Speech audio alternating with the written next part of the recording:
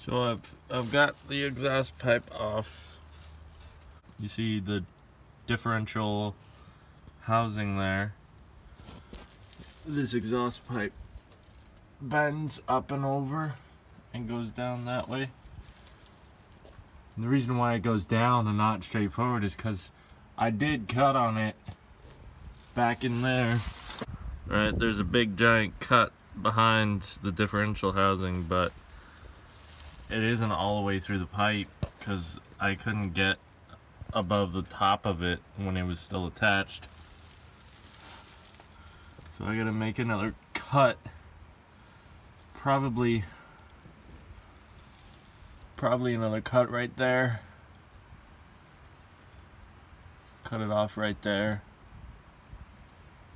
And then see if I can pull that part through that way.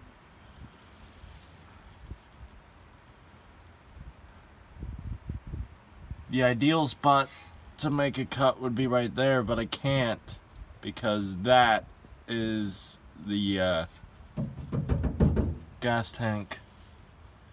I don't want to make too much heat right next to the gas tank because that would be stupid. Very, very stupid thing to do. I can't help but notice how high this gas tank is too. It's so high on this vehicle that there is no trunk.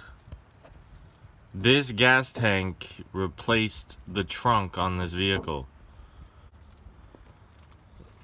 Now that my motor's gonna be right here,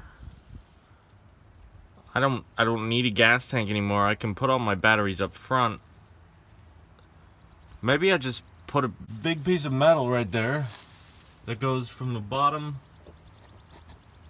of this to the bottom of that right there, and then I've got a trunk. That's one idea that I'm thinking.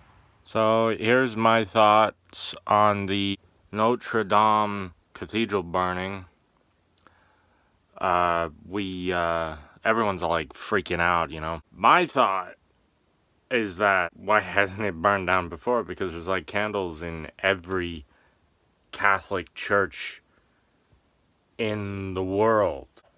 They're burning always. They're baptisms, births, deaths, marriages, everything.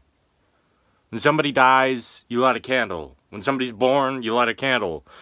It's just one of those Catholic things. The fact that it hasn't burned down until now is a miracle. You know, Emmanuel Macron has started a campaign to rebuild the church, and that's good. This is Trashy. He's the dumpster diving penguin here at the Chevron station in New Freeland. He's enjoying himself. I don't think he likes Hot Pockets that much. He can't really decide if this is for him. But it's the best he has. So he's going for it. Where's a clamshell when you need one? Yeah. He doesn't like it.